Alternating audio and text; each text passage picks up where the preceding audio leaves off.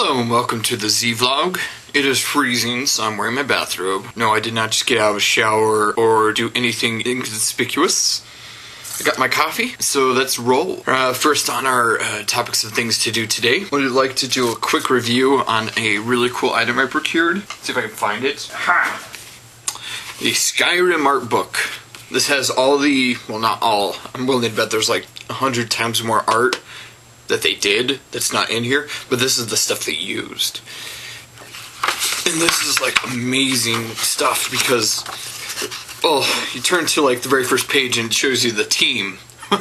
And that's a huge team just, you know, building a game. That is huge building a game. So, this is just absolutely amazing. Like, the artwork in here is just absolutely gorgeous, and it shows you what they're looking for and what caliber of art they're looking for if you want to go into this industry of, you know, conceptual game designing and conceptual movie designs and whatnot. And what I noticed, though, there's a lot of stuff that's actually very, very sketchy and two-tone color and stuff like that. It's just like they're trying to get the space and the idea in there more than the detail and everything, because I guess that's just for the graphics guys to worry about, like all the details and everything. They're just trying to get the ideas. But this is a great item to have, and I don't think you can buy this anywhere. Maybe you can. I don't know. I'd have to go to Amazon or eBay, because this doesn't have a barcode on it at all. And I got it with my super legendary deluxe edition of Skyrim. Oh, Skyrim. Well, there's a picture of me making out with Skyrim. For Legendary Deluxe Edition. Not awkward at all. Give this an A+ out of an A+. If I have to rate it as anything, 10 out of 10. 10 out of 11. No, I mean 11 out of 10. And next on our list of things to do is I do not have an artist right now, because I want you guys to pick artists or promote yourselves and say, hey, Zach, you should like totally put me up there and help me get my name out there, because I want to help you guys help yourselves, and that's kind of the point of this whole entire thing in the first place. So, just in the comments below, send me a link with your art and everything. We'll try to get you guys out there, you know? So that brings us to the tutorial. And the tutorial. Alright, so start with a blank canvas, then I put down a layer in which I put just a color fill of gray, and that is just to get the midtones in really quickly. I suggest it if you haven't ever tried it. It works really well.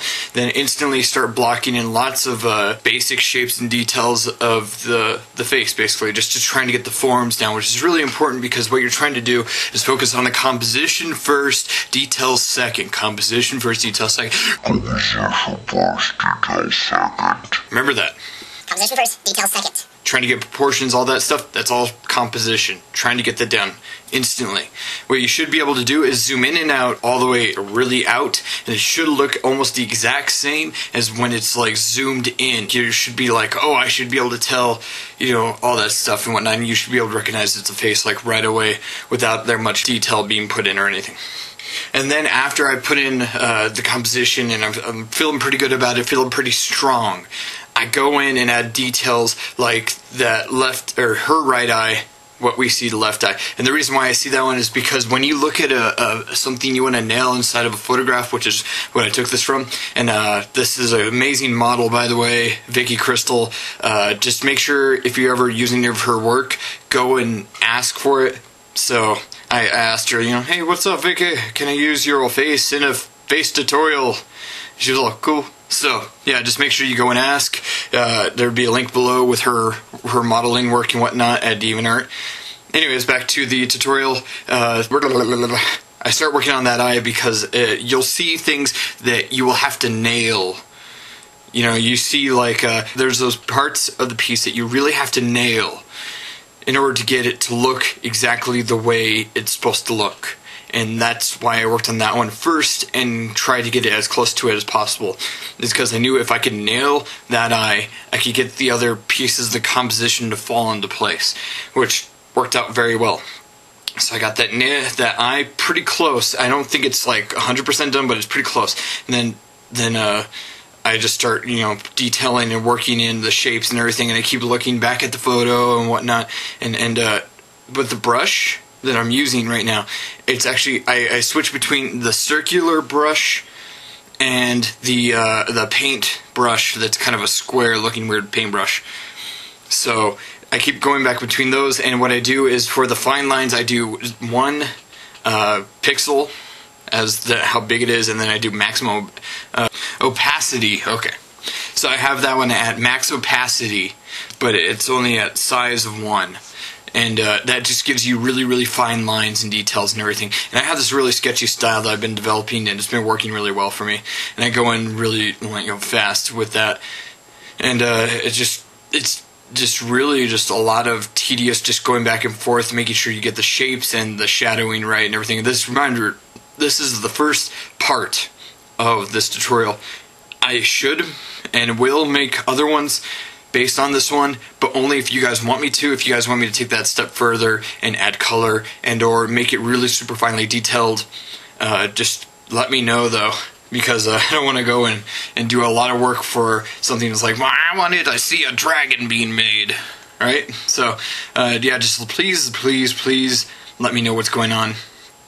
Oh yeah, quick, just throw it in there. Midtones are very, very important when doing pieces. Yeah, contrast is great and everything, but you need to have some midtones in order to balance out the piece. If you don't have any midtones, all of a sudden they start feeling really flat, like a comic book, which sometimes in some cases is a good thing, but sometimes you want it to look like stylized in a comic book because that's your style and or you're making a comic book. Then I go in with the big brush. It's the big feathered out brush that's circular, and I kind of balance out the light. That you should be doing this constantly with black and white. It's almost the same thing as doing burning and dodging, but it keeps it more balanced, because what burn does is ups the contrast of the colors and or the black and the darks and lights and the midtones, and it kind of gives it like a grainy look, which is okay sometimes, but I like to stick with trying to do it with black and white. And the same thing with dodge. All it does is it lightens up those areas where it's just lighter. Hello, that's the face tutorial for now. Left it as very sketchy. Welcome back. How'd you like the face tutorial? Leave comments, let me know what's going on. If you want me to push this further, or if you want me to do something new, just let me know in the comments below. Yeah, that's the very first episode of the ZvLlog. Hope you enjoyed it as much as I enjoyed making it. Peace.